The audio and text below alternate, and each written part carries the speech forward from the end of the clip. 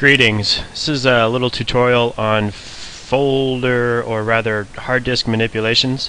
You can see I've got a bit of storage here, 50 gigs, 57 gigs, 55, 56, 92, 93. I've got about 300 gigs of storage.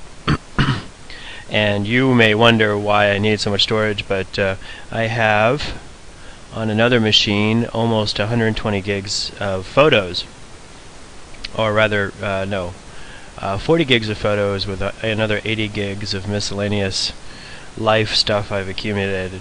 So I want to I'm going to give each one of these, going to give this folder or this hard drive a unique name, and because C and D are partitioned, F and G are partitioned, and H and I are partitioned.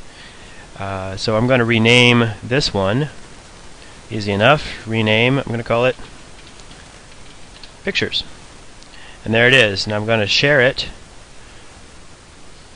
Sharing and security. I'm going to share it across the network. You understand the risk, but you want to share? Yes.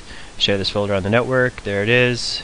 Allow network users to change my files. This, because it's only me on the network, I am going to click apply, click OK, and now you can see there's a little icon, a change of icon right there. Now if I go over to my other machine, to my other networked machine, and I can see that it is now available on my network. I'm looking at my network places. I click on my shared docs on my network places, and this new folder or this new hard drive has come up. So picture shows up on the other computer as ready for writing, and that's what I'm going to do. So setting up or renaming a hard drive is fairly straightforward, and setting up sharing is pretty straightforward as well.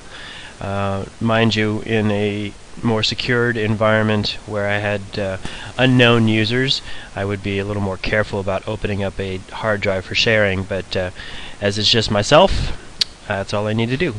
So happy computing, and get your network set up.